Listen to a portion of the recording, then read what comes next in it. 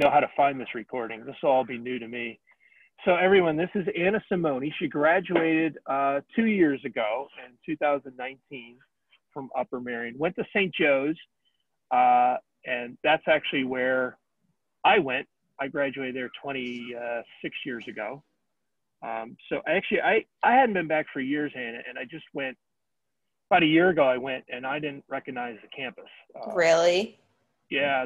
Well, I played baseball there, and we used to have to trek up to Norristown to Latchaw McCarthy Field, which is a terrible field for Division I baseball. It was awful. I mean, I felt like we constantly played away games because we never played anywhere near campus. And then our practices were actually over in East Falls. We had to cross over the Schuylkill.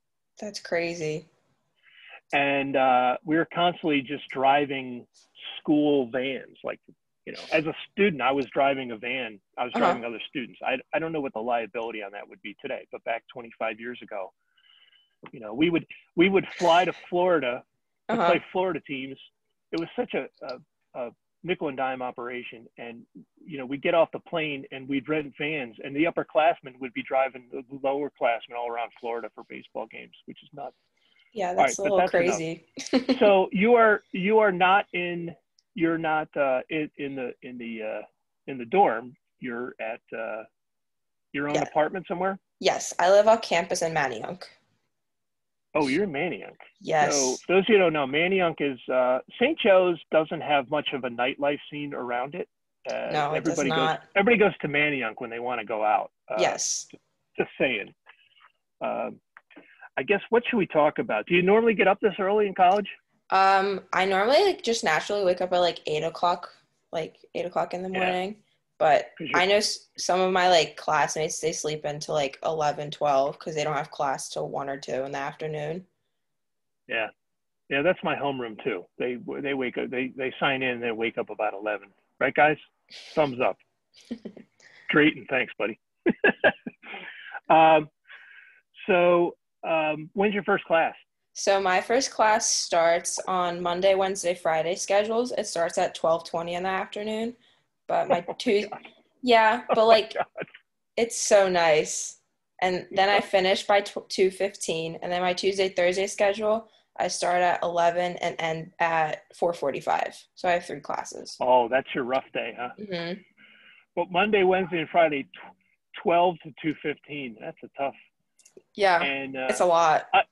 I tell everybody, college is kind of on your own. You go in there, you get a lecture, you take a couple notes, and then you do a lot of reading and figure stuff out on your own, which I loved. I didn't particularly like high school, which I know sounds crazy since I'm a teacher, but the homeroom, the goal of high school is to get out. Remember that. Yes, for sure. College is so different.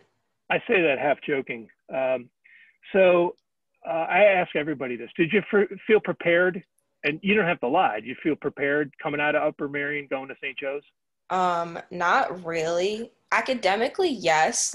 I was fine for the workload, especially since I took AP classes. That was a lot to begin with. But in other ways, really no. Just, I know for me, financing and budgeting, wasn't taught in high school. And I wish that was a requirement in school. Because you go into college and you're I have to pay for textbooks. I have to pay for a parking pass if you drive. You just have to manage your money because a lot of freshmen don't have jobs their first year.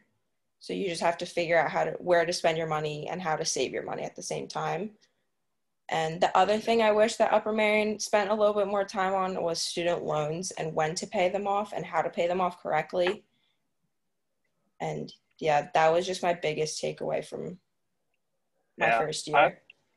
I didn't pay off. Well, I had a lot of loans for grad school. I didn't undergrad. I didn't, but for grad school, I had to take out a lot of loans. I didn't pay them off till I was 31. And that day I sent that last check in, man, I partied that night. It was like a big weight off my shoulders. And it's a big deal. In fact, when I was your age, I'd get a credit card, and when you get a credit card, guys, you get these access checks that attach to your credit card. Mm-hmm. And so what happened was the bill would come due on one credit card. So I would open up another credit card and use the access check from credit card B to pay off credit card A. And then when credit card B, the bill was due, I'd use the access check for credit card A. And, I thought I was a smart guy back then, but that's a bad move. It just gets you further into debt. Mm-hmm. Okay. How's the food work in college? Food. So I had a dining plan the first year at St. Joe's. The food is so bad. Like they made it better, but it's not that good. Mm-hmm. But it's very strange because my body was like used to eating at certain times and then I had class then. So then you just have to figure out when to eat.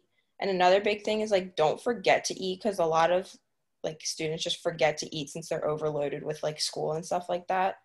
So just taking care of yourself is super important. Yeah. I mean, I can only I want to talk about my college experience because it was the same school, but our, our dining plan is it cannot be this way today, but our dining plan back in the 90s was you got so many meals per week. I Mm-hmm. think it was 19 meals a week. If you think about a 7-day week, that's 7 times 3 is 21. You got a 19 meal. The idea was you'd probably eat on your own twice a week.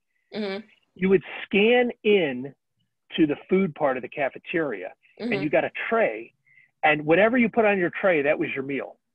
Like, Oh. so if you could have put 34 donuts on your tray and walked out and that was your meal, or you could have put 8 slices of pizza and then Mm-hmm. you just scan out and it counted as one meal, which was ridiculous because I think it led to a lot of like eating problems. And Mm-hmm. I had a roommate, he later failed out because he partied a little too much, but I had a roommate.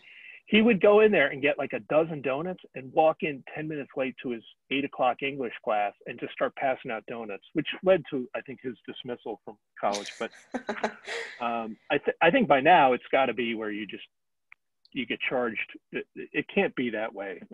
There's no way. I mean, for us, there was like 2 meal plans that you could have gotten. It was like an unlimited one, which meant that you could go in how often you wanted, but obviously you Wow. paid extra for that. Or the other one was, I think you had 22 or 24 like meal swipes for the week. Right. All right. Real quick, I guess I got to ask about your major, which was, Yes. hang on, I wrote it down here. It's risk management and insurance, which Yes. sounds interesting to me. But 25 years ago, that would have sounded really boring to me. I won't lie to Mm-hmm. you. You want to talk about it a little bit? Sure. So I actually took like an introductory class my spring semester of last year, and I just really enjoyed the topics that my professor was talking about because he was a part-time professor at St. Joe's. Other than that, he worked in the industry full time.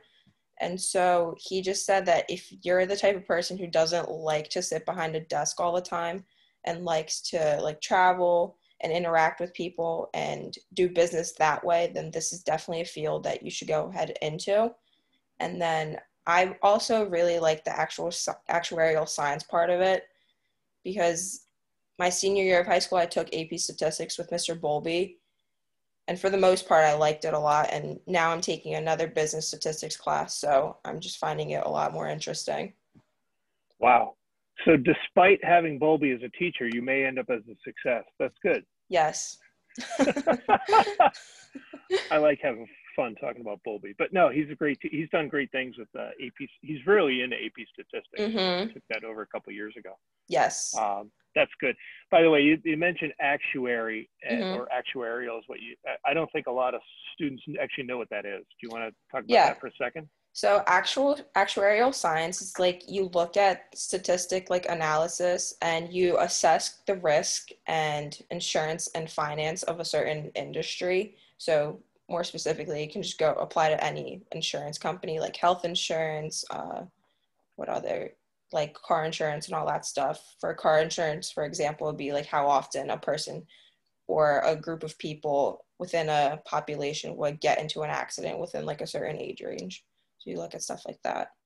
Yeah.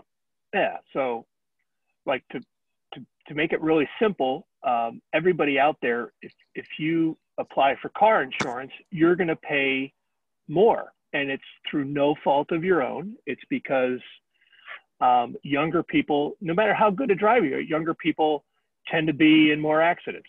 Mm-hmm. And that's probably not fair. Guess what? When I got married, my car insurance went down. That's ridiculous. But, you know, married men tend to be more stable.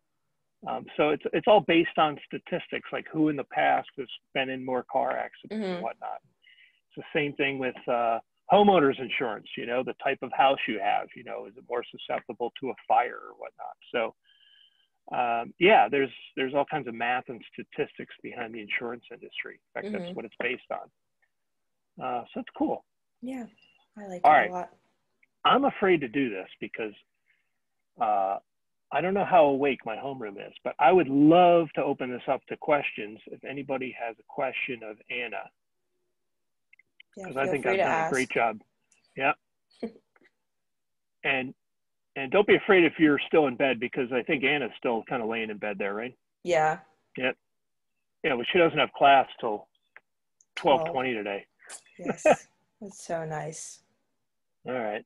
Also, big advice, do not schedule an 8 a.m. Like, try to avoid those. Those just aren't fun for anyone. Yeah. As we talked to a bunch of people at 7:49 in the morning, yeah. If you have an 8 guys in college, if you have an 8 a.m. class, you'll kind of walk to that class through an empty campus. There's not a lot of people stirring mm-hmm. at 8 a.m. on a college campus. Yes. In fact, Anna's first class is 12:20. That is the best part about college, is scheduling your class. You know, it's kind of a fun. Usually do it towards the end of the semester before. And mm-hmm. I imagine now you just do it online, correct? Yes. So you don't have to wait in any lines, but you get a specific pick time and you have to log in at that certain time to choose your classes. Yeah. See, I was an athlete, so we actually got first dibs mm-hmm. because we had to be done by noon. So I had 8 a.m.s and night, you know, my last class was probably when your class was starting, because mm-hmm. we had to, you know, if we had a 3:30 game, you know, in New Jersey, we had to leave at noon. So mm-hmm. it wasn't ideal. All right. So Anna, is there anything else you'd like to wrap up and you think the students here should know? I think that's pretty much it. Actually one thing that Mr. Bowlby did like tell us to get when you go into college is open up a credit card, but don't buy like stupid stuff on it. Like, buy your textbooks on it and then pay it off later and just use it for the textbooks, because you're building your credit simultaneously while you do that. So that's one thing that I did when like going into college, was I opened up a credit card and just used it for my textbooks. Yep. Yeah. You guys, you build up a credit rating your whole life, and it affects your major purchases in life, your homes, your cars, all that stuff. And mm-hmm. it follows you. You can't escape your credit rating. So yeah, that's really good advice. You know, your credit rating isn't good until you actually get credit. Mm-hmm. And the way to get your credit rating up is to take out like a credit card is like a small loan, and then just pay it off immediately. So yes. That's smart. Hey, Anna, I can't thank you enough. You get to go back to bed now because you don't have class for another 3 or 4 hours. I really owe you. No problem, Mr. Collins. The students on the West Coast, they want to do this, and they're like, well, I guess I have to get up at 4:30 a.m. I'm like, well, God bless you if you want to do that. Yeah, that's nuts. I could not. Yeah, I know. All right. Hey, I'm going to stop the recording here. Sounds good. But thanks again. Hey, homeroom, by the way, the only person I don't see is Tamir Garner and Aiden Cheng. Unless Aiden, you better speak up now, because who's here? I'm here. Oh, you are? Oh, good, Aiden. I must have missed you early on. Sorry about that, bud. Tamir, are you here, Tamir, my man?